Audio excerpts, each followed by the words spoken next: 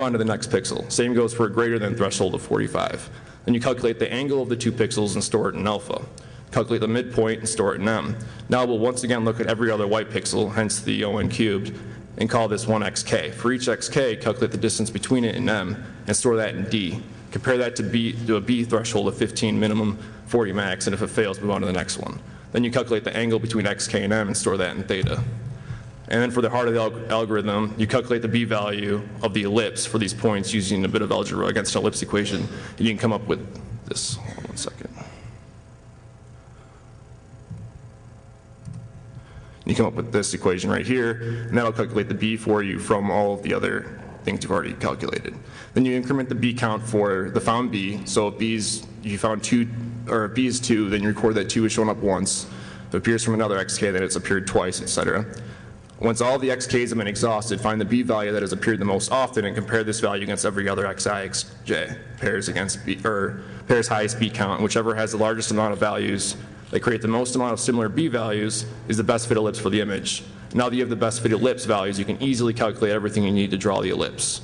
So in summary, the algorithm tries every combination of pixels as endpoints of the ellipse. From there, it finds the most amount of pixels that will create a similar b value for an ellipse, which essentially means that they land on the ellipse circumference.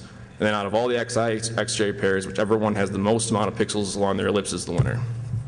Okay, so you can see here where it found the ellipses using that algorithm.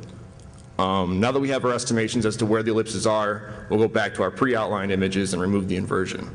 That's pretty straightforward. Obviously, if anything lands on or in the ellipse, and it's white, you set it black. If it's black, you set it white. If it's outside the ellipse, you ignore it. And that's what I did down here.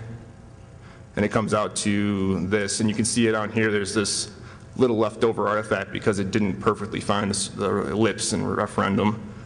So I'm going to clean that up with an algorithm next.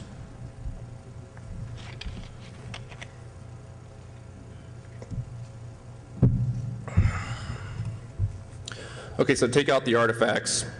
I just use an algorithm called clean loaners. You pass 2 arguments. One's the radius of the area you want to check around the pixel, and the second is the ratio of white pixels you're expecting in that area. So if the rate is less than what you're expecting, then you remove the pixel or set it black. Otherwise, you ignore it. So in this example, I'm just showing 2 pixels, and say you set the radius to 2 and the minimum ratio to 0.2. In the first one, yellow, you have 7 white pixels, and there's 25 total, so 7 out of 25 is 0.28, and that's greater than 0.2, so it passes, and you leave it white. On the second example, it's only 3 out of 25, and it does not pass, it's not greater than 0.2, so you remove it. You do that for every single pixel, and that'll take care of the artifacts. You can see how the one that was down below referendum is gone now. Okay, so now we got the vertical ribboning, and this is kind of a pain. What we use is an algorithm I refer to as the blanket algorithm. Basically, it involves the discovery of a series of tangents along the top and bottom of the word in order to reduce the severity of the vertical offset along the x-axis. Obvious pitfalls are when there are tails and heads to letters, like P and D, etc. But it's usually not that much of a problem. Okay, so how this works is for every single pixel along the bottom or top of the word. In this example, I'll just go along the bottom, but without loss of generality. I'll start here at the green pixel, and you'll walk a pixel to the left, and if the slope from here to this pixel here is larger than what you currently have in the beginning, it's 0, then you keep it. So now you'd start right here, and then you'd walk a pixel to the right. If it's less, if the slope's less than what you previously have on the right, then you keep it. So you keep going all the way until you reach what can't make it any larger on the left and smaller on the right, which is these 2 pixels. Then you interpolate where the pixel would land for the green one here, and that's your new pixel. And this down here explains the algorithm. You can find it on my website, because I don't think the slides are actually on the CD. Okay, also you want to ensure that the final slopes aren't too large, because if they are, then you're going to have a vertical line at some point, and you really don't want that. So once the best fit tangent is found, your simple calculation can interpolate where the x would land on the tangent line. And now that it's been calculated for every pixel on the x-axis, you take the new values and smooth them out with some simple averaging along like the 10 left pixels and 10 values and right values. So that was simple and solves all the ribboning techniques implemented by every CAPTCHA system. I'm not sure if this already exists or not, but I've named it the blanket algorithm. Feel free to call it whatever you like. So this is how you remove the ribboning here. From here, it's an obvious fix to just drop each pixel by the vertical offset. Just average the top and bottom blanket values and drop each pixel in that column down to the floor. And you can see here how presume the referendum now no longer have an inverted blob, and the ribboning's been taken care of. It's not perfect, but it's pretty damn close. And all I promised was 10%, so. All right, this is the old CAPTCHA from 2007, one of their originals. And while this isn't technically their current one right now because they changed it, like I said, a week before, but I'm just going to keep calling it current until I get to the end.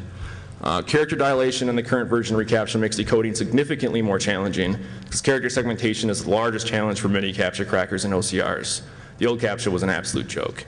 And then there's some anti-aliasing exploits because in the original one you could easily segment the characters based off of the anti-aliasing, and that line could easily be removed with that as well. You could just look for the darkest, most black pixels, and the line barely had any, so you could almost just completely remove it by doing that. And then OCR failures generate natural word distortions because obviously an OCR has a problem solving a word. It's going to have some problems in the word, so that comes up with natural distortions in the CAPTCHA. Okay, now we're going to go into character segmentation, which is one of the harder parts of this.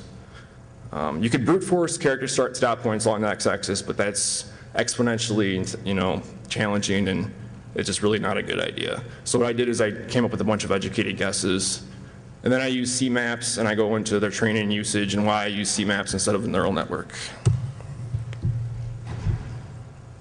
Excuse me. Yeah. What's that? I'll go into that shortly.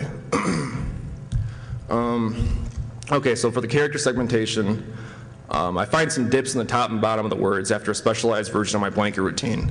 You can see how, if you ignore the lines, like the vertical lines, you can see how the blanket routine goes in and into the crevices of each character. And whenever it falls deep into one, there's nowhere to go but up is where I marked a line. And those are the start and stop points that I'm going to use to test for each character. It makes it a lot easier than trying every single point. From this technique lowers the potential start-stop locations from a brute force of 126 and 140 down to an educated guess of 20 and 22, which is exponential, and so that brings it down to about 97.6 more efficient than testing every single point. Okay, so the CMAP stands for character map. I just named it that, I don't know. It's a compilation of hundreds of sampled characters. The more it's trained, the more efficient it becomes. It works like a neural network, yet it's far more simple. I use it instead of a neural network because I tried all the different ways that people implement OCRs with neural networks, and my CMAP worked the best, so that's why I stuck with it. At least with this CAPTCHA, that is.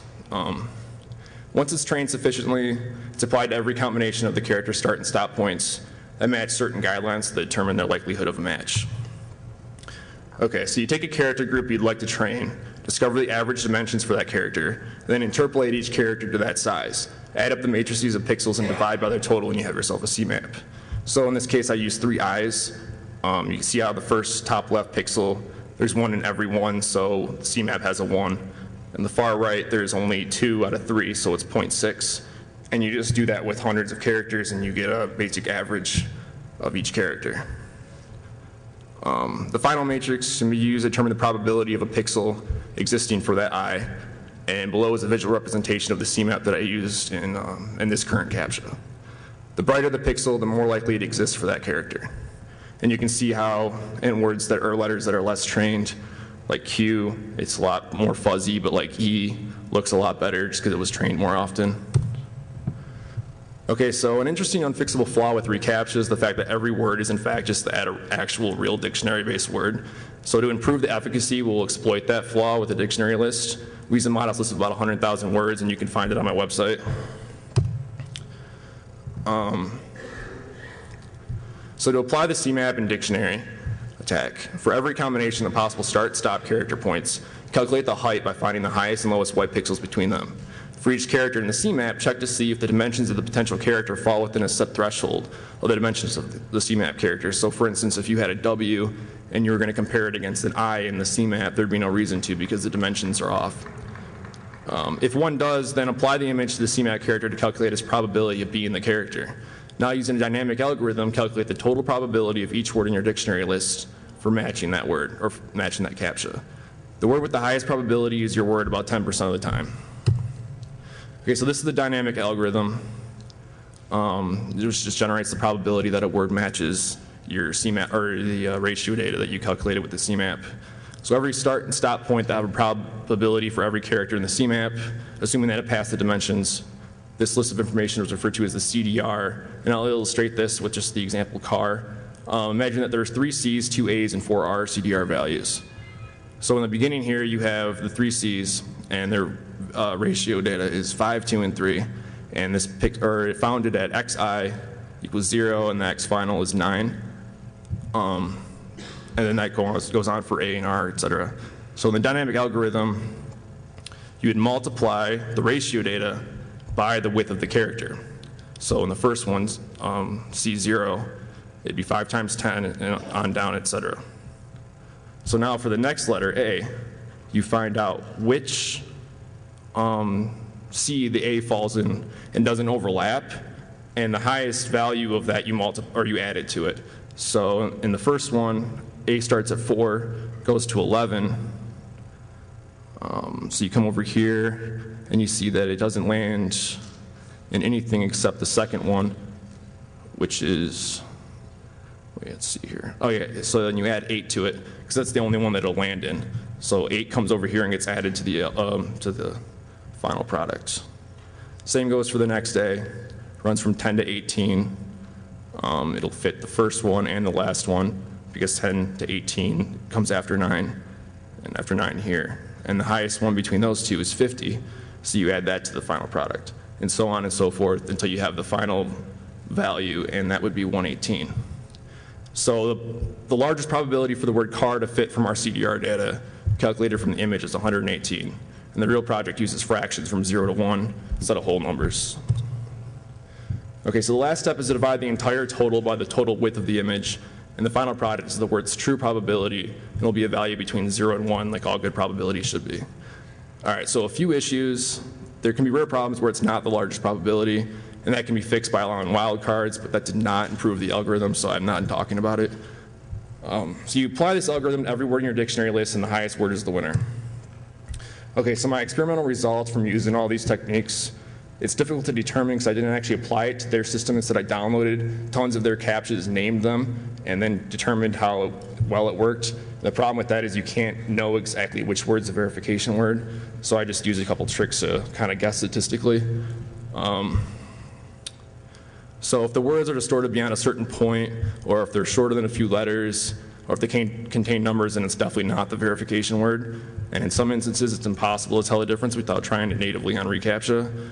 But in an analysis of 16,555 CAPTCHAs, 313 of them contained a word containing a number, and 6,712 of them had a word of less than or equal to 3 characters in size, meaning that about 42% of the CAPTCHAs supplied by reCAPTCHA can have the verification word easily determined. And that statistic is not including overly distorted words, which could make that up to half. So the system was set up to run for a day, testing 4,690 downloaded random CAPTCHAs that were not used to train the system in any way. And since I downloaded the images and not run the system against reCAPTCHA servers, I needed to determine the words, which one's a verification word myself. And the results for this experiment came to 873 instances where one or both of the 2 words were correct. That gives an efficacy of about 18.5%. After removing all instances where the correct word was less than or equal to 3 characters, there's a total of 630 correct. That leaves an overall efficiency of 13.5%. Of course, there are the instances where the system is answering the digitization word correct instead of the verification word. Concluding, however, that this happens half the time is far too conservative, considering the digitization word is often more distorted.